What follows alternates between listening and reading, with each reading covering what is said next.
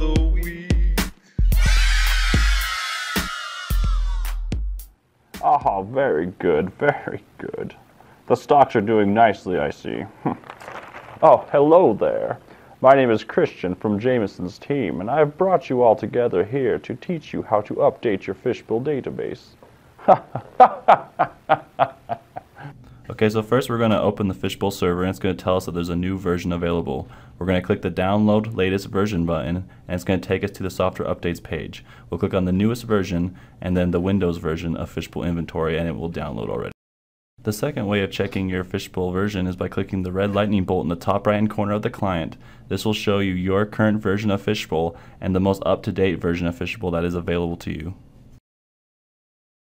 Next, we're going to run the install file of Fishbowl Inventory. We can do this either from the downloads or from wherever we saved that file to. It's going to bring up the Fishbowl install wizard now.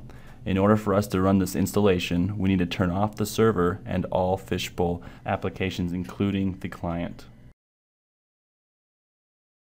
The next thing we're going to do is create a backup of your Fishbowl database, any customized reports, and all images that are ever used in Fishbowl. So what we're going to do is go into our Fishbowl directory, we're going to go to our database folder, data folder, and we're going to find our Fishbowl database. We're going to right click on it, go to copy, and then go to the desktop. We're going to now right click, go to new, and we're going to create a new folder. We're going to name this Fishbowl Backup or anything else that you want to call it. The next thing we're going to do is we're going to right click on the folder.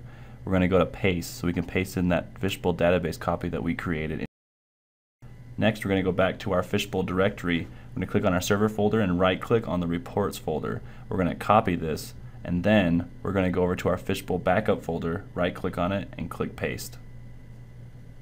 Okay, now that we have our reports copied and backed up into our Fishbowl backup folder, we're going to need to go back to our Fishbowl directory, and now we're going to copy our images. We're going to go to the database folder and just right click on that folder that says images and click copy. We're going to go to our Fishbowl backup, right click on it, and click paste.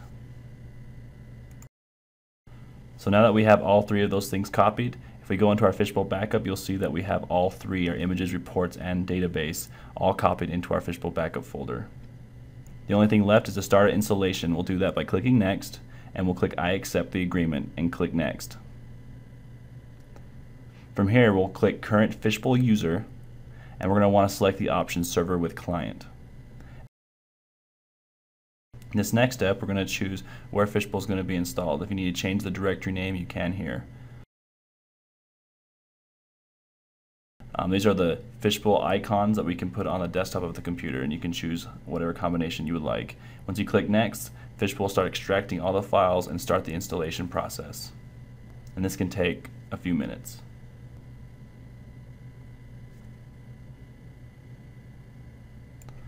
This next step is going to show your company name and your license key. If you've received a new license key for a newer version of Fishbowl, you can enter it here, and we'll click next and then finish.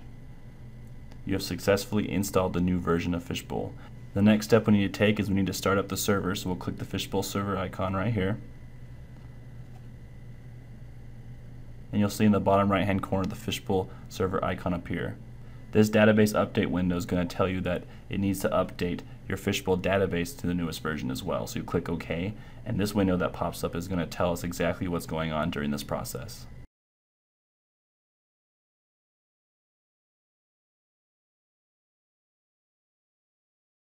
Once it is done, your Fishbowl server will automatically start.